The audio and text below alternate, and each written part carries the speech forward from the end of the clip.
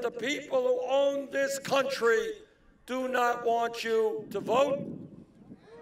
They do not want you to participate in the political process. But here is the only antidote to what these guys are doing. They want a world in which corporate America, Wall Street, and large campaign donors can do exactly what they want because they have bought the United States Congress and bought the White House. Do you think any of these billionaires are staying up nights worrying that people here are working for $9 an hour? They could care less. Do you think they care that elderly people are struggling at $11,000, $12,000 a year Social Security? They could care less.